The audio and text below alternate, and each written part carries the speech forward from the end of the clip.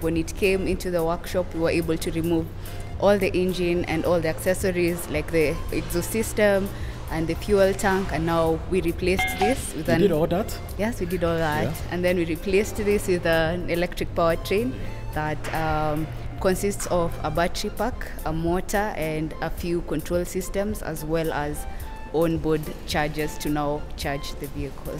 Fantastic. As you can see behind me, there is an electric bus built in Africa for Africans. That is super cool. Hello. Hi. What's your name? My name is Beatrice Wanjiru. Beatrice. Yeah. Beatrice, what's your position here in Opibus? So I am a research and development electrical engineer who works on the electric vehicles and their charging infrastructure. Fantastic.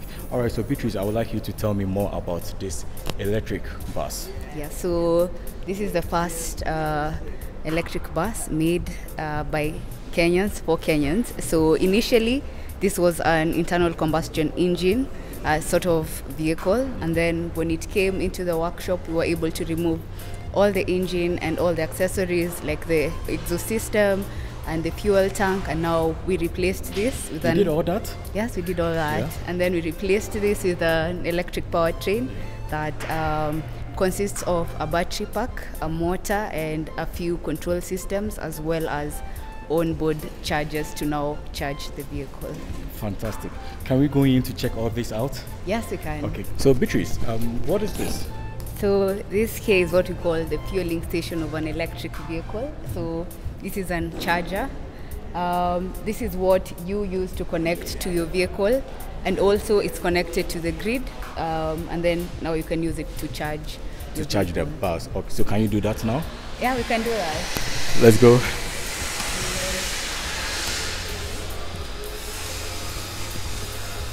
So this is sort of the inlet where Okay. you plug in this charging plug. Yeah. And so you simply put it in your vehicle. Yes, and then you can start the charging the charging process from the vehicle. Do you have to switch anything on in the car? Yes, so we have a human machine interface, like a screen, where you get to select, like, this is how much energy I want to charge my vehicle with. Right. So according to, of course, how much the battery pack demands, or how much money you have, that will. Okay. So can we go in to check it out? Yes. Great. From this side. Okay, from the other side. You know, I was going to this side because where I come from in Ghana, in Norway, our cars are left-hand driver. Come over.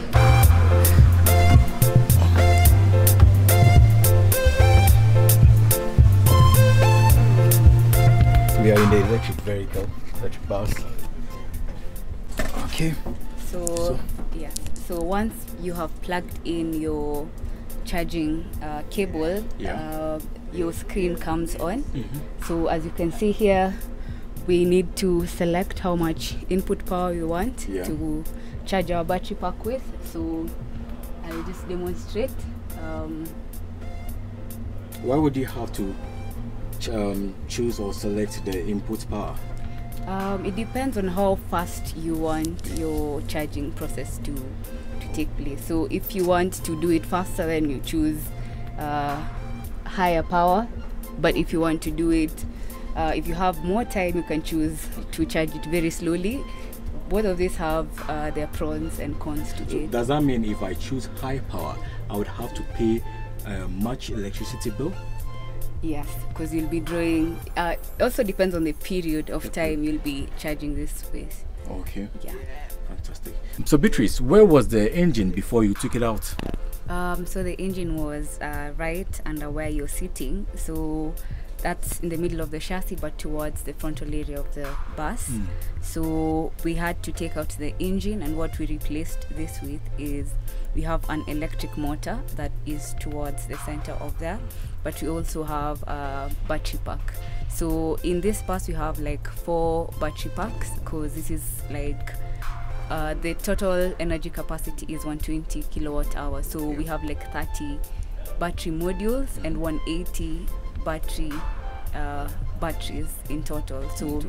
we have they are divided to now distribute the weight all over the vehicle. So we have a battery pack with 8 modules towards the left compartment. We have another battery pack with 6 modules towards the right, and like 16 battery modules in the center of the chassis. Okay, awesome. Yeah. So how long can this bus travel? The travel range? So when fully loaded, this bus can go up to 130 kilometers, and that's on a single charge. Yeah. Okay, but the thing is, I can't even see a gear over here. Doesn't it have a gear? So yes, we have a gearbox that is now coupled to our motor, and it's somewhere underneath. So it does have a gearbox with it. Okay, so is it like manual or automatic?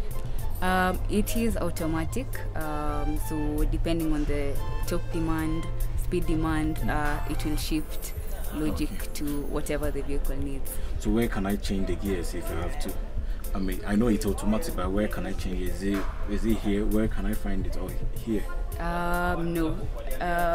You can't change it. I can't change it? You can't change it, yeah. Because an electric vehicle works almost like automatic vehicle. Like.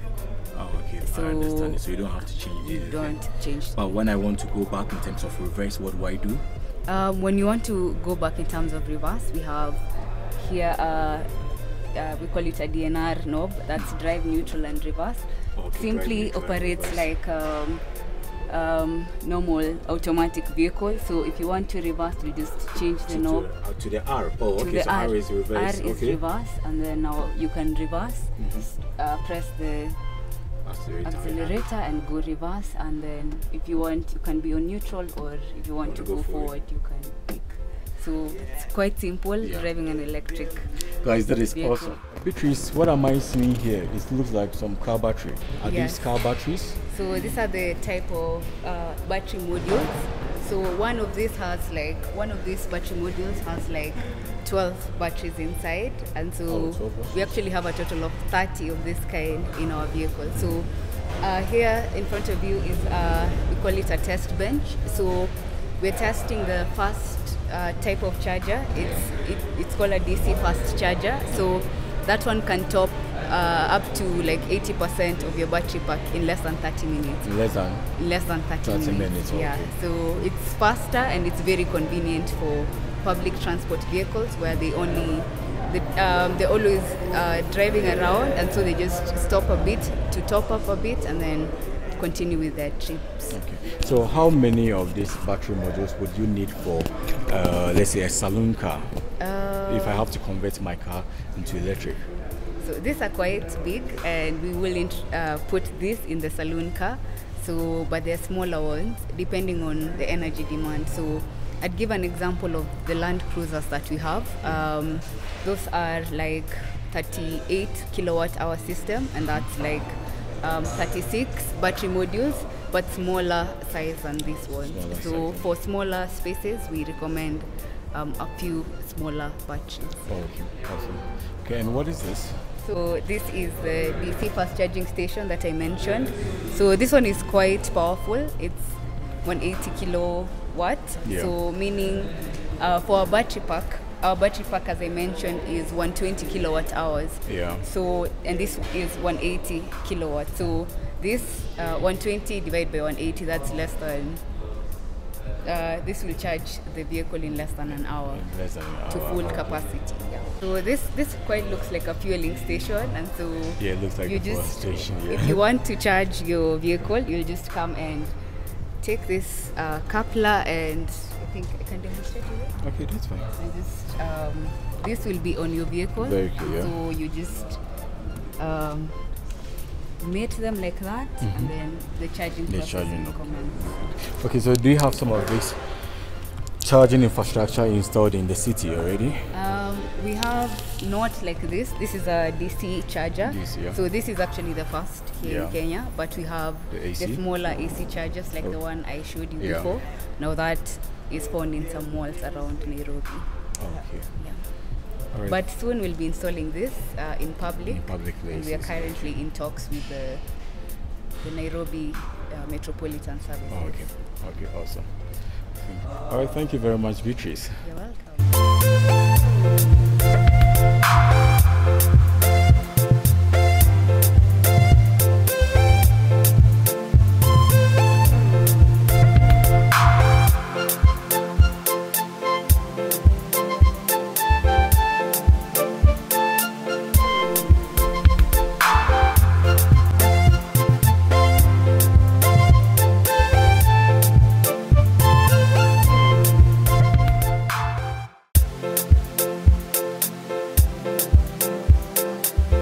Yeah, they build music.